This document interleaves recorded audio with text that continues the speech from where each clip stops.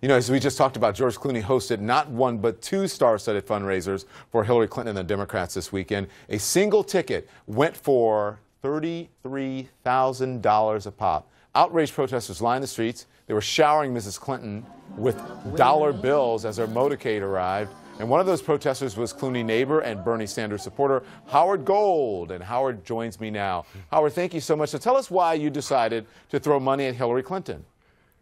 Hi. Hi, how are you? Great. The decision was basically this, along the lines of what George Clooney is saying. It was just to illustrate the influence of money in politics was the whole goal, and it was our way of doing it. Some people say that they saw it as sexist, that you were, making it rain as they do in strip clubs. The only people I've heard who've said that are commentators on TV who are playing the scene with the music turned way down. You blast the music that we played, that we blasted, and I haven't heard a single person with that impression. It's so clear. It's actually Rosemary Clooney's version of "We're in the Money" is what we're playing. So listen, Howard, there are estimates that the event raised $15 million. It cost $350,000 to be a co-host, and that only got you, two tickets. Even George Clooney, as we have said, and you mentioned as well, said it was obscene. Listen to this.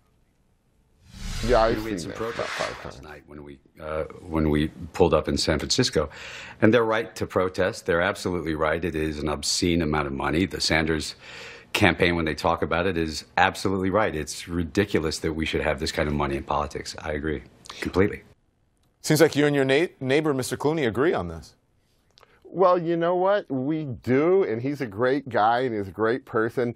How this whole thing started, I don't know if anybody knows this or anybody in the news has covered this yet. How this whole thing started was after I heard that he was having the fundraiser for Secretary Clinton, I actually went up to his house and I taped a little note to his address sign. And I thought it was, and that's kind of the first thing that I did in response to his announcement that he was going to do this fundraiser. Howard, he did stress that the cash doesn't all go to Hillary Clinton. Here again is NBC's Meet the Press. Look at this. Yeah, I know. The overwhelming amount of money that we're raising, and it is a lot, but the overwhelming amount of the money that we're raising is not going to Hillary to run for president. It's going to the down ticket. It's going to the congressmen and senators to try to take back Congress. Howard, what do you think of that? You know what? All I've read about it is PolitiFact's write-up on the facts.